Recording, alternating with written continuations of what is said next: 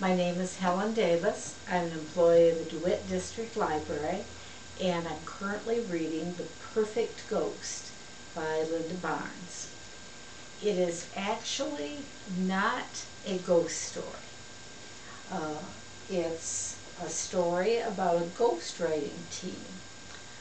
Teddy White and M. Moore work together to ghostwrite celebrity biographies. They've developed a very successful business doing this.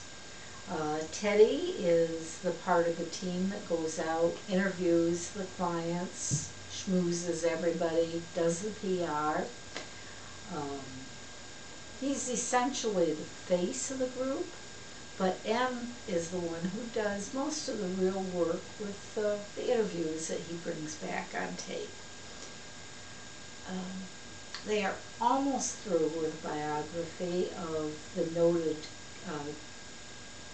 Garrett Malcolm, who is part of an eminent theatrical family, kind of, well, sort of like the Barrymores. He has an actual small theater on his property on Cape Cod.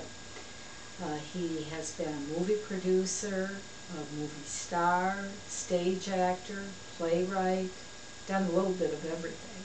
And he's had a dramatic life in which he was married to a beautiful actress who tragically died following a divorce. Now, of course, everybody is going to want the dirt on that part of his life and to find out a little more about the couple's daughter, who is just barely beginning her own career in the business.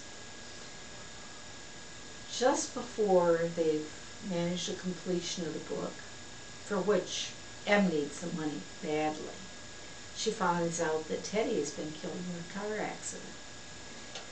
So she persuades their editor to let her finish up just the last little bit of an interview to complete the book. She goes to Cape Cod, but while she's there, she finds out that Teddy's accident, which had seemed like just an ordinary accidentally driving off the road, is being investigated as a potential murder. But who would want Teddy dead? There's no one to profit from his death. An extremely well-written book by an author who usually does a different series of mysteries that only similarity are they're set around the Boston area. So I did really enjoy it.